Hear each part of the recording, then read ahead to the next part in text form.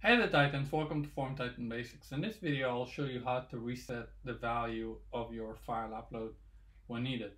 So we have a simple form here with a file upload, and let's publish this and take a look.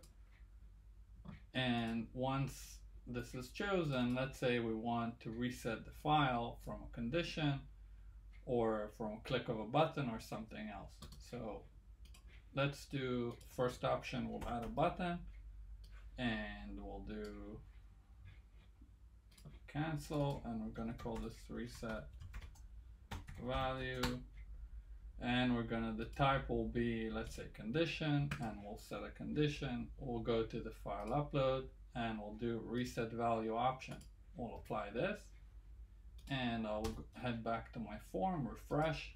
Let's choose a value here, and once I click this guy, the value will be reset. Another option is, again, it's the same thing, just with a condition, just like we used before. We can say if email. We'll head over to conditioning and we'll say if current value,